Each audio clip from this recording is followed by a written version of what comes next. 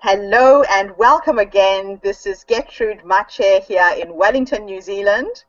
It is 10:28 in the morning, and as you know, I've been bringing you some really interesting people who've been telling us all kind of tips, ideas with regards to your books, how you can sell them, how you can position yourself in the marketplace.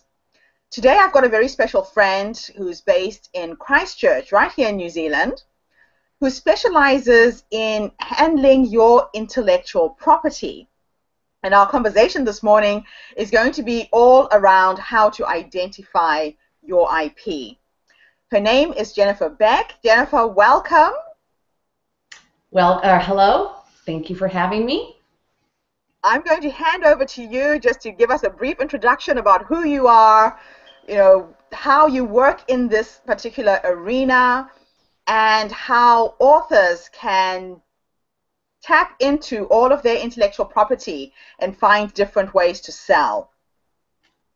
Great. This is my favorite subject, a subject totally near and dear to my heart, because as all of us start out, we all seem to be born with all these wonderful and just a plethora of ideas.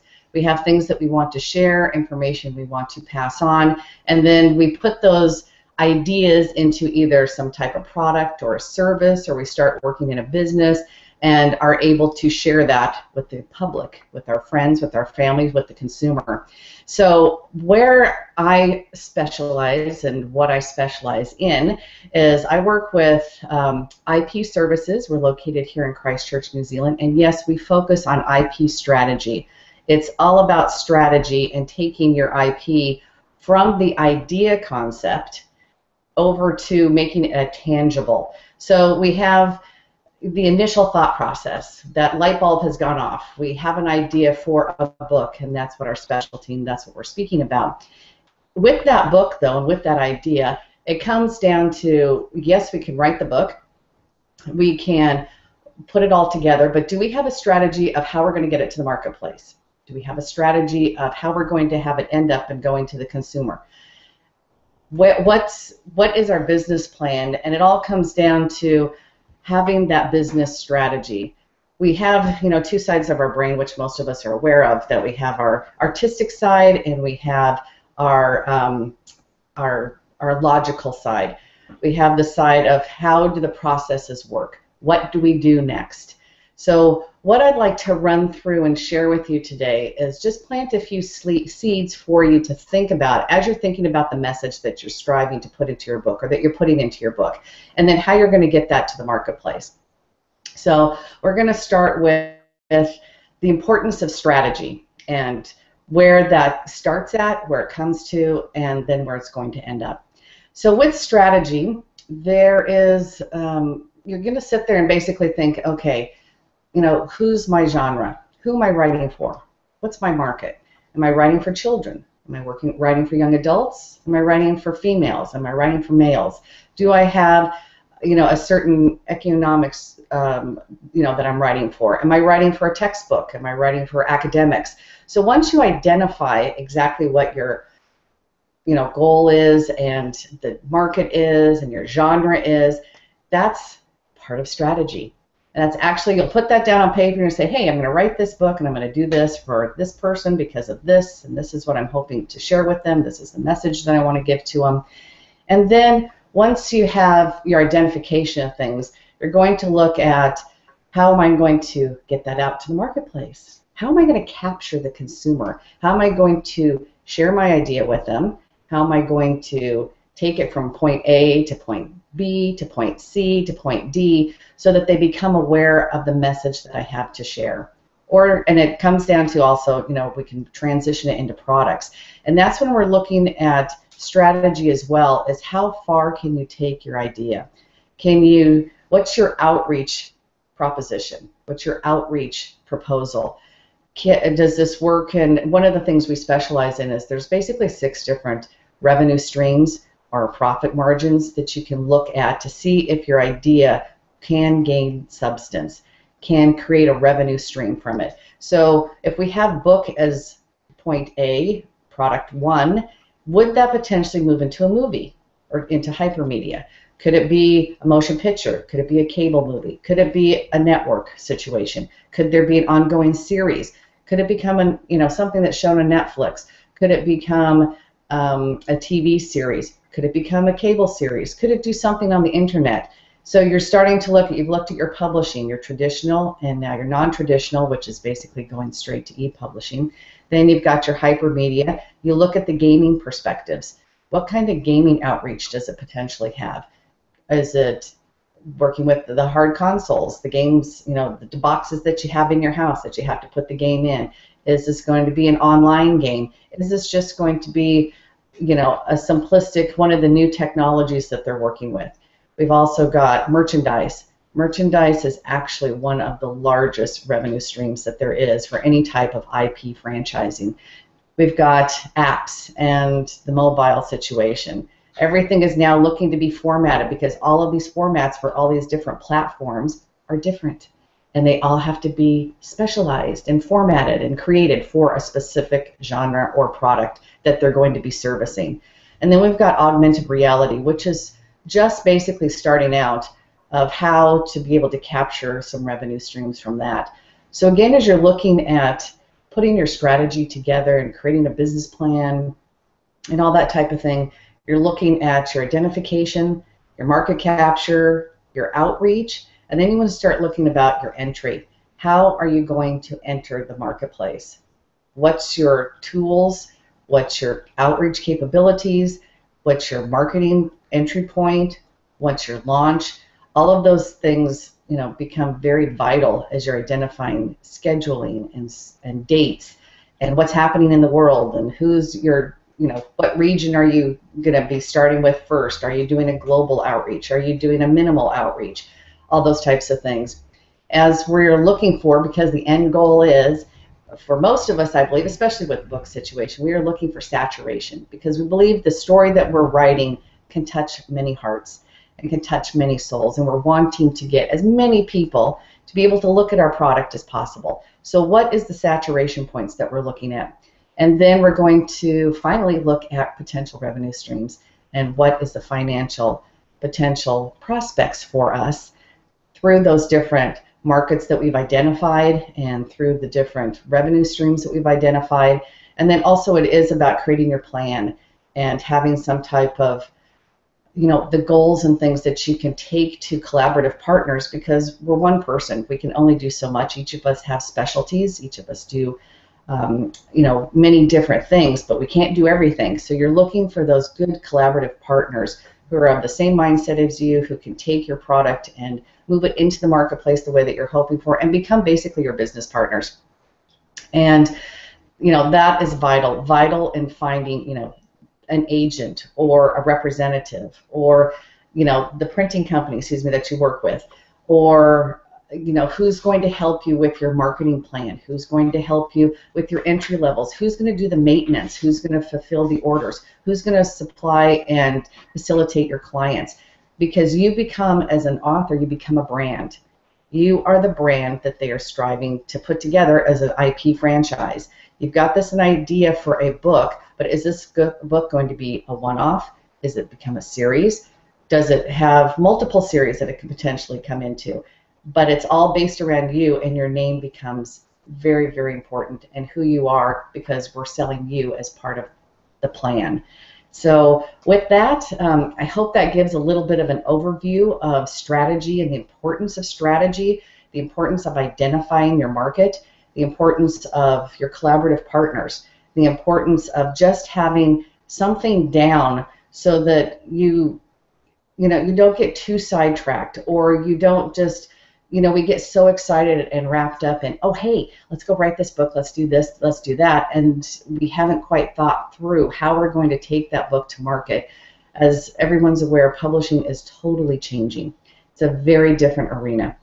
It is almost a whole new ball game. The industry is just actually doing somersaults right now and flipping over backwards as to how to facilitate, how to work together with traditional publishing, how to work together with internet and e-publishing, how to do these outreaches, what's the importance of an agent. So many of us can now basically become our own publishers.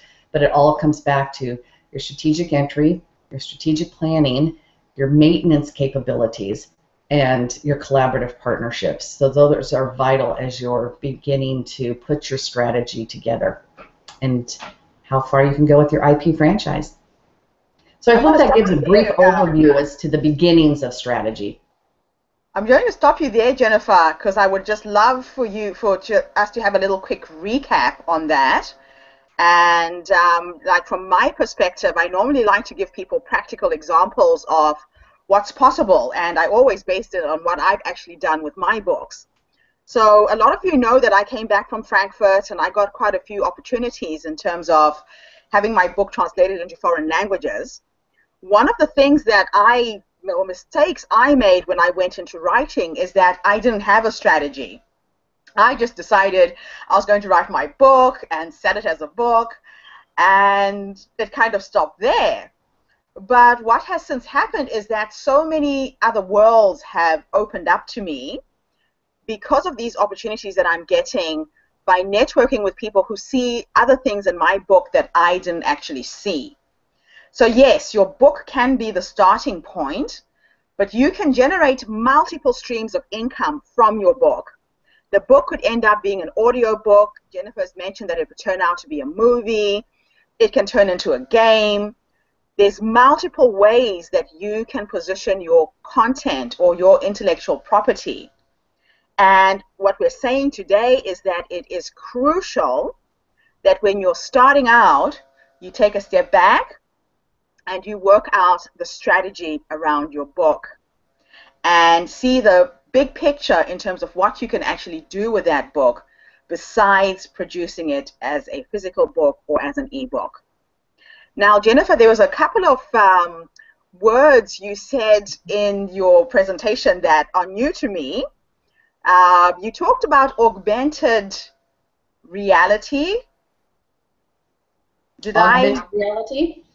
Yes. What is that? I'm always wanting to learn new things. So augmented reality is basically where we become a character. And we're becoming somebody else. So this is very working with a lot with gaming right now. So when you go into a game, you can become this character, and it's augmenting who you are, and you can put components into that character of, you'd like to have the blonde hair, you'd like to do this, you'd like to do that, but it's a representation of basically who you are. So from a gaming perspective, it's now kind of this long tentacle that's just, getting out there. It's still, I'm not going to say it's super new, but it's fairly new. People are still identifying that, but there's revenue streams that can be made from that. So as I just said, we put this into our identification process to add this as a new kind of, hyperlink, if you'll say, to being able to see where we might be able to take that. So augmented reality is about helping an individual customer become a character of something. Okay, well, that's a new one that I learned this morning. So to recap, your book, besides being a physical book, can be an ebook, it can be an audio book, it could be a game, and the gaming world is huge. It could be a board game, it could be an electronic game, it could be an online game. There is just another world that opens out when you become an author. So I'll let you continue, Jenafor. Thank you for giving me that information. Oh, my pleasure. That's what we're here for. We're here to share. So from that perspective of where would you like to go to next to talking about strategy and the importance of, how valuable it is? I mean, I think I've shared that for me, I started out, I've been writing since I was a teenager, and I've written multiple things. I've written a couple of books that ended up in my garage because I didn't have a strategy of how to really take it to the marketplace. I had submitted to some of the traditional publishers. I wasn't able to secure an agent, and I've got just kind of this. So this is my own personal experience, rejection after rejection, and from there you kind of, then you get sidetracked and life kind of takes you places. And from my professional perspective, I really decided, because I've written a couple screenplays and things like that, I really decided to learn how the business side of it works. I went to school for business management and things like that. And when I was in Hollywood, learning about those things. It's basically comes down to, who holds the purse strings, who holds the pocketbook, and how can they see the value of the product and the service that you have. So through the companies that I have been associated with over the past several years, and now through IP Services, it's really about amalgamating and putting together a strategy with a top-notch product. So it's being able to identify, and if I can share anything with your audience is, again, we get all caught up in the moment, and it's exciting about this idea that we have. And within those moments of creation, please see if you can set aside a few moments of logic and logical thinking to yourself, wow, how far is this vision? How far can I take this? Yes, I see this as a book, and this is what I'm writing. And again, we can only do one thing at a time. We can only develop one thing at a time. But before you start your development phase, if you go into that visionary phase of how far can we reach, and then you back up and create your steps, it saves you time, energy, money in the long run, and can really help be beneficial. If all of us, most of us have plans for the day. What are you doing for the day? Where do you need to be? What are you identifying? And those types of things. So if we think about that from the book that we're writing, how can we, what's our plan for the book? It just helps you be able to realize that there's an outcome. You're looking for your outcome, and what is that going to be? And hopefully, it makes it a little simpler for you. Fantastic. Okay, so identifying your IP potential is what you're going to talk about next. Let's go into that. How do you identify your intellectual property potential, and how can you actually help authors do this?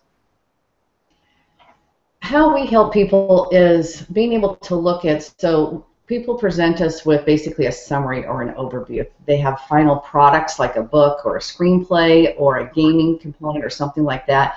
We then ask them to present that to us. With that, then we go to being able to assess everything, and we look at a whole bunch of different components: the strength of the characters, the market outreach. We do research on, who your end consumer is and who you're trying to have be your fan, basically. It's all about creating a fan base. Are the characters strong enough that they're going to want to be seen in multiple books? Would people not only like the books, but would they end up buying a game? Would they go to a movie? Do they want to become involved in the world of this character? Now, there's a whole bunch of different books. There's, the fiction, there's the nonfiction, those types of things. With the nonfiction even, there's such a high capability if you can identify ahead of time of what your optimization is. Again, it's coming back to the vision. And this is why it's very valuable to find, global strategists, tacticians such as ourselves, those that, you can ask your friends and family as well. It's like, what do you think about the depth of this characters? Is there a character that you like? Do you identify? At this point, with the way that the world is and how everybody can become so involved so quickly in things, people want to have an association. People want to see themselves as a characters, basically. Everybody's basically a character. We're all characters in this big global movie that's happening. They identify with the celebrities, with the sports heroes. They identify with the books that they're then brought to screen. How can you, when you're writing as well, and it's very valuable to have feedback, and it's valuable to be able to know, hey, this character is strong, but maybe if you did this, this, or this might help the character a little bit, be a little bit stronger, or make them more endearing, or help something like that from a character perspective. If you have a method, a process, a physiology, or something that you're striving to teach, which is for, from an academic perspective, or from the nonfiction perspective, the how-to perspective, it also comes down to having an overall vision, an overall goal, and then can that be broken down into multiple components?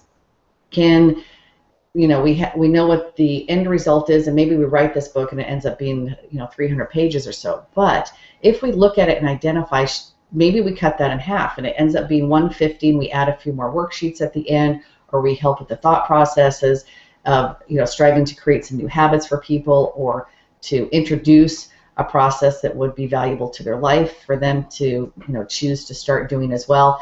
Are there component books that people can use? Are there what's the additional online support that can be given? Is there, we've got the social media, obviously, is gigantic, but it's also about building fan clubs, building fan bases, and how you can create whatever your thought process is, whatever your idea is, how you can move that over to creating your fan base, whether it's fiction or nonfiction. You're striving to find the market that becomes a fan of what you're striving to share. Okay, now I have a question, and the question is actually based on, let's just have a little talk about fiction and nonfiction writers and the ways that they can really leverage off their intellectual property to create these multiple products. Now, I have my first book, as you all know, Born on the Continent, is actually a memoir.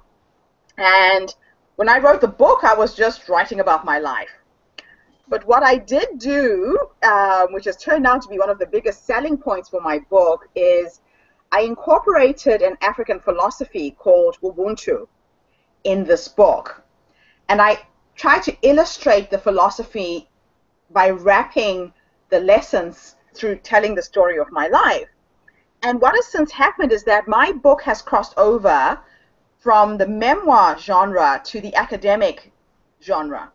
I'm now being hired to speak at universities and to lecture about Ubuntu because there's very little literature that has been written around this philosophy. And I've literally decided that I'm branding myself as the Ubuntu expert in the world.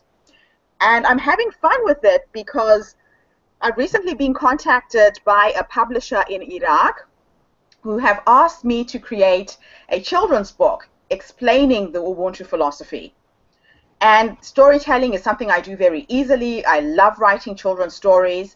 I wrote my first children's book in about 3 weeks, and it's going to be a series of 3 books. But to go with a book, because children learn through play, I've decided to create a board game as well that the children can play so they learn all the principles around Ubuntu. Now, Jenafor mentioned product, and I started thinking about what kind of product could go with this book. Now, can you picture a children's board game that has little pieces on the game that they use to play the game? Those little pieces can be magnified and become artifacts that you can sell as well. I started thinking about things like jewelry, maybe some bracelets that could be sold, and this whole new world has opened up for me that I hadn't seen in terms of my sharing my African culture. So I just wanted to throw that in there, Jenafor, because a lot of people don't realize how much they actually have. I didn't know how much I could share and at how many levels I could share my content. And I just bumped into it accidentally by mistake.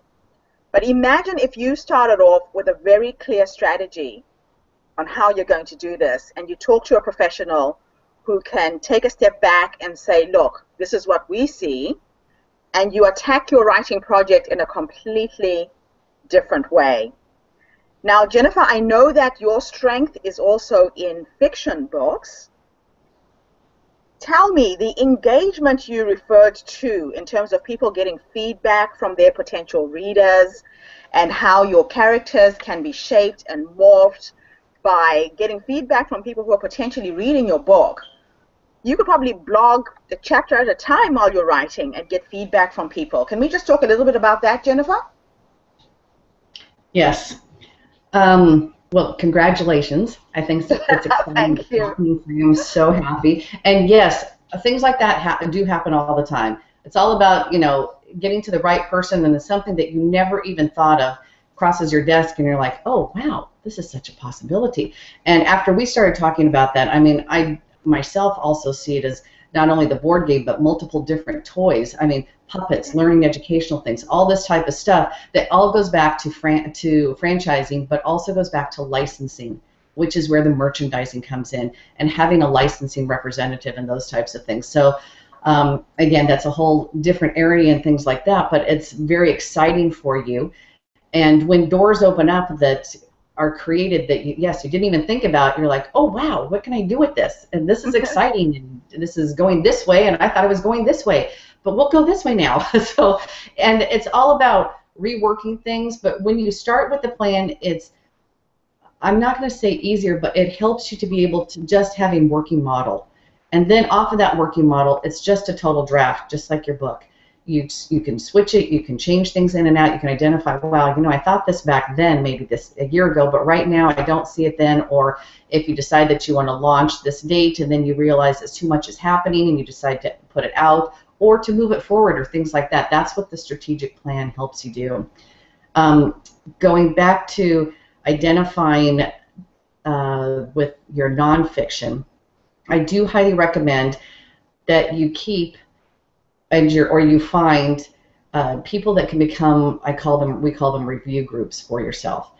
Yes, you can have it go out to the world and blog, but I will say, and which everyone is aware of, once you're out on the internet, you're totally out on the internet.